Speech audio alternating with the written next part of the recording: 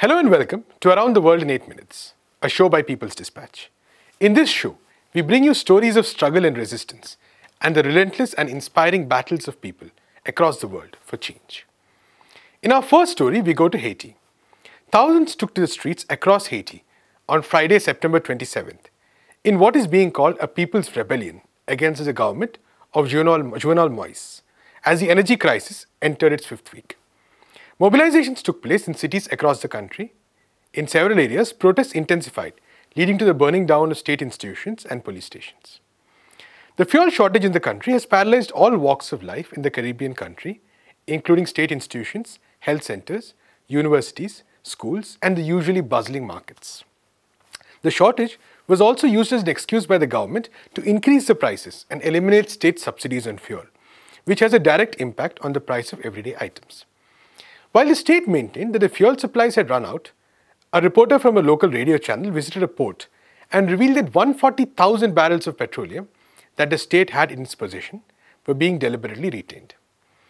In July 2018, the government of Jovenel Moïse had attempted a similar move following IMF diktats, but the fuel price increase was met with similarly massive protests, which forced him to backtrack.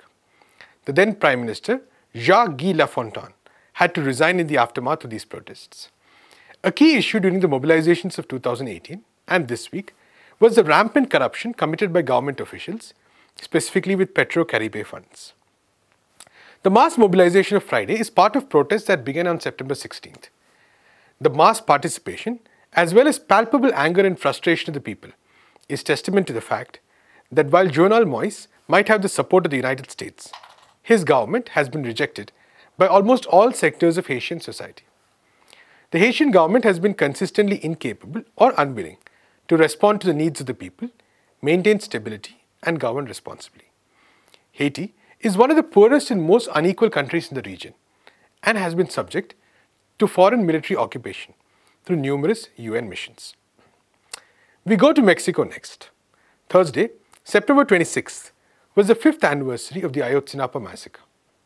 5 years ago, in the city of Iguala in the state of Guerrero, municipal police forces brutally attacked students from the normal rural school. These students had commandeered buses in order to travel to Mexico City to commemorate a massacre which took place in 1968. The attack resulted in the forced disappearance of 43 students, the assassination by police forces of 6 people, including 3 students, and injuries to dozens. The massacre shook the country due to the sheer brutality and impunity that was on display that night. Over 40,000 people have been disappeared in the country.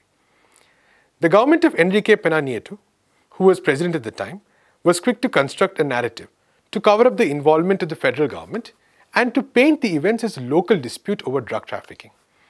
The family members of the 43 and the survivors of the massacre rejected this narrative and continued their struggle for the whole truth and justice. They believe that the disappearance of the students happened with the complicity of the federal police and the Mexican army, and that the implications are far greater than just a local drug dispute. While Pena Nieto was in office, his government obstructed the struggle at every opportunity, blocking the work of independent commissions, such as the interdisciplinary group of independent experts of the Inter-American Commission on Human Rights and others. Mexico's new president, Andrés Manuel López Obrador, has taken a different approach. During his election campaign, he promised to launch a Truth and Justice Commission to investigate what happened to the students and pledged his support to the struggle of the family members and the survivors. The commission was established, and though it has not had any major breakthroughs yet, the victims are hopeful that with the determined struggle and AMLO's support, the truth can finally be uncovered and those responsible can be tried and punished. A mobilization was held in Mexico City on the anniversary with the family members of the 43 at the forefront. The people of Mexico continue to ask the question, where are they?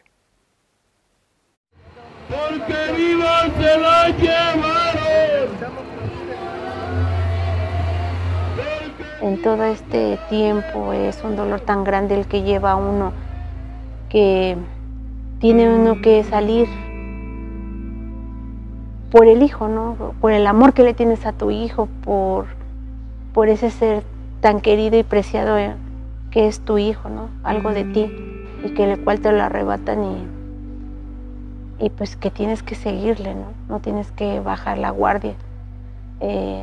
Como le hemos dicho muchas veces como padres, no es porque seamos necios, sino porque simplemente 4 años, 5 meses vivimos en un horror de mentira, de injusticia, de no saber la verdad, de saber que hay personas funcionarias del gobierno que están implicadas y no hay esa voluntad, ¿no? de darte una respuesta, ¿no? Entonces no te queda otra que seguirle con ese dolor que llevas, con ese desgarre que llevas, pero que sabes que tienes que ir a buscar a tu hijo, ¿no?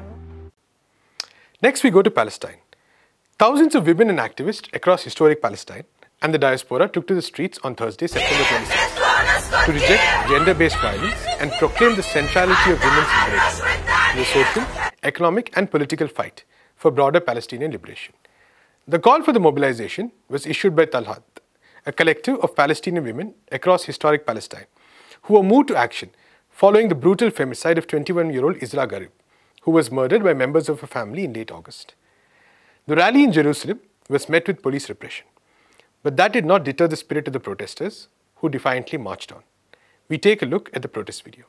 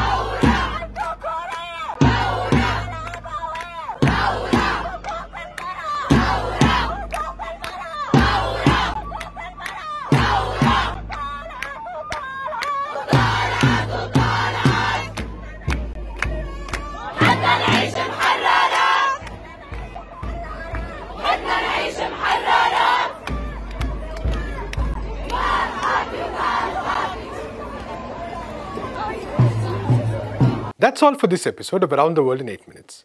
For more about these stories, visit our website peoplesdispatch.org and follow us on Facebook, Twitter and Instagram. Thanks for watching. De pie cantar que vamos a triunfar.